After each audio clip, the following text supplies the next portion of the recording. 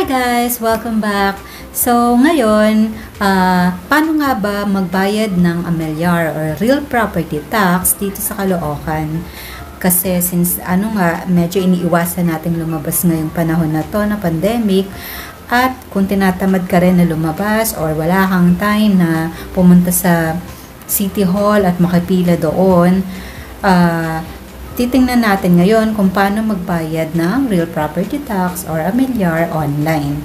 Dito sa Caloocan kasi iba-ibang payment process bawat LGU or bawat government unit or bawat city or bawat province.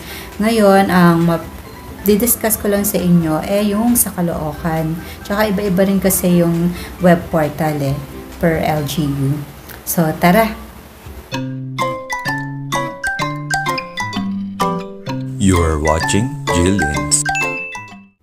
So, ngayon, tingnan natin. Buksan muna natin yung web portal ng Caloocan.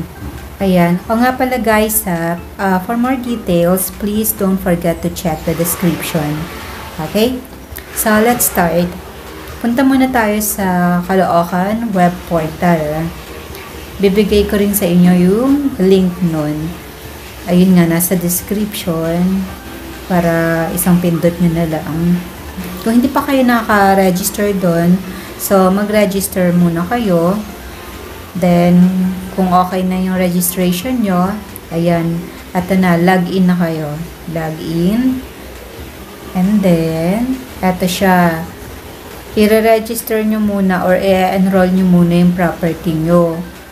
Sa akin, may mga kasi sinasabay ako 1, 2, 3, 4, 5, 6 so 6 na properties to.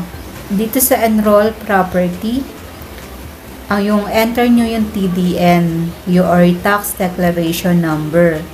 Makikita nyo yan sa resibo ng dati nyong binayaran. Ayan, enter OR number, yung official receipt ng dati nyong binayaran. Tapos, press enroll. Ganyan din yung gagawin nyo sa iba. Ngayon, pag na-enroll nyo na, ito yung magiging listahan. So, kapag babayaran nyo na lahat yan, select nyo yung multiple property. Then, ito yung window na lalabas. Select all nyo. Then, proceed. So, kung isa lang yung property, ito ang magiging itsura niya. Sa bawat property, ayan, para may idea kayo, ayan yung binabayaran namin.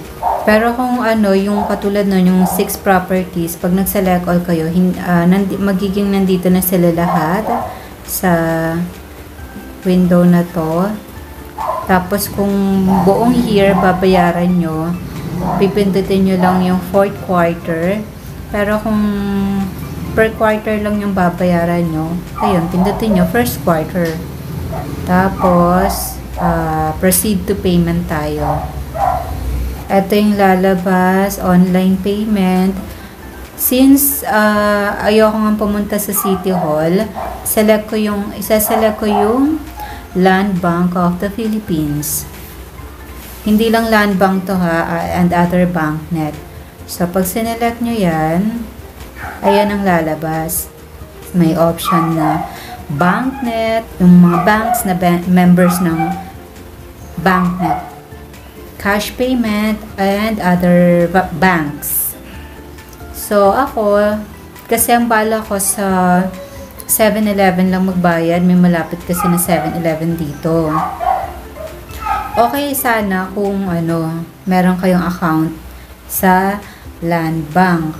Kaso lang, kung wala, meron din namang ibang bank na members ng banknet. Kaso lang wala rin din yung bangko namin. Wala rin kaming Land Bank account. Mas maganda nga sana kung meron para talagang hindi ka nalalabas.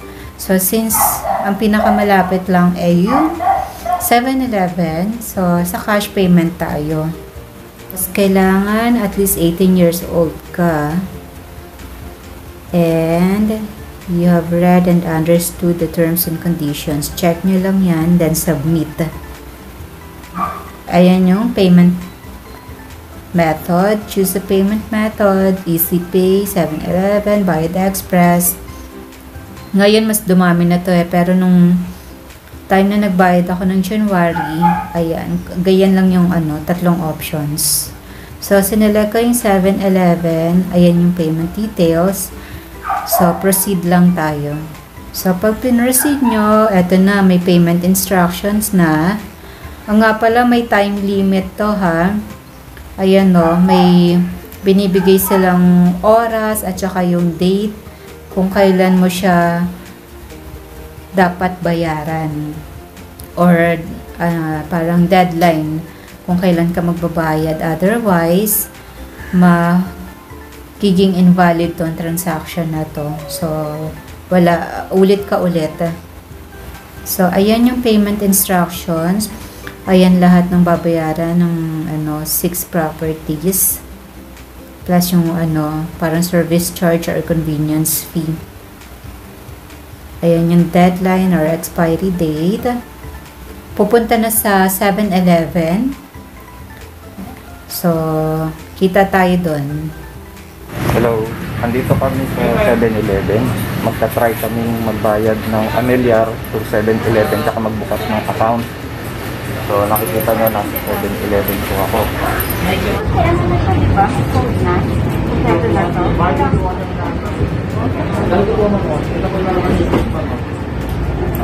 Ito po yung lalabas na slip. Tapos kapag may lalabas na slip po dito, ma'am, baka po namin yan. So, dito sa machine na to. Sige, pa-assist ka. Ayan o, tanong mo na. So, nagka-try kami magbayad through 7-Eleven ng Amilyar. Ang ginawa niya kasi, nag-online siya. Tapos binigyan siya ng mga ganyan. Tapos, ang pinili niyang branch of payment is 7-Eleven. So, tinuturuan siya kung paano gumamit.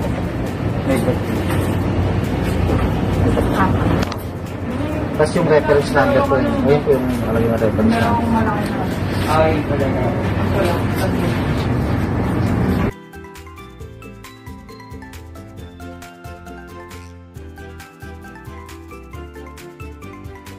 Wala kang cut. Tapos, Walang cut na. ayun lang po ito. Ayun lang po. So, hindi siya lahat na... So, tinuturuan siya kung paano gumamit. So, nagpapasok 7-Eleven po yan.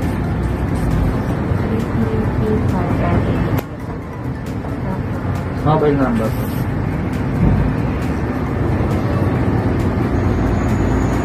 Tapos ko lang ang magkano.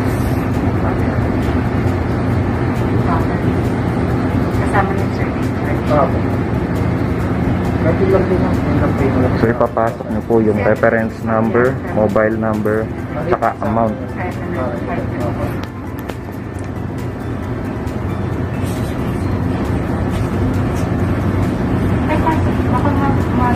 Hindi po. Hindi ako naman siya lumalang. Kapatid siya. May message lang na pumasok. Kaya tayo. Next one. Mas double check natin ba para iwas din po tayo sa... Tapos, lalabas po yan. Double check natin. Yan po yung babayaran niya dito sa counter. So, ina-assist po nila tayo dahil hindi po tayo marunong gumamit. Tapos yan na po, babayaran nyo na po. Yan, magbabayad na po kayo ng babayaran niya. Double check na po. Double check mo para iwas din po tayo material. Tapos sila po nagsasuggest na i-double check para sigurado kasi po sa system yun eh. Hindi na po tayo pumunta ng munisipyo. So sa mga hindi na po 7-Eleven lang po, hindi nyo na kailangan pumunta ng munisipyo. Yung sa create ko kasi nakibahay ko na nabayaran. Kasi ito ko sa pagpapasa. So sa mga hindi po nakakaalam, pwede na po kayo magbayad sa 7-Eleven. Hindi nyo na kailangan pumunta sa munisipyo.